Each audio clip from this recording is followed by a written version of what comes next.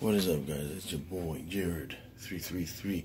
Like, subscribe, and share, man. Hey, anyways, who do you guys think should have won the extreme game of tag for Mr. Beast wins 500 grand?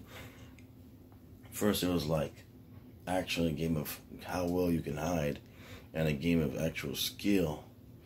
Then it was like Mr. Beast got tired. He was like, yo, we're gonna put on your trackers so we know where you guys are at and all this. So then they actually had to hide.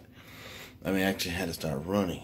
Then he was like, and it's gonna be on this smaller field because the stadium was just too big. They were still running around the whole stadium. So that guy won, and then it became from a game of skill to a game of luck. So it was just like, okay, whoever wins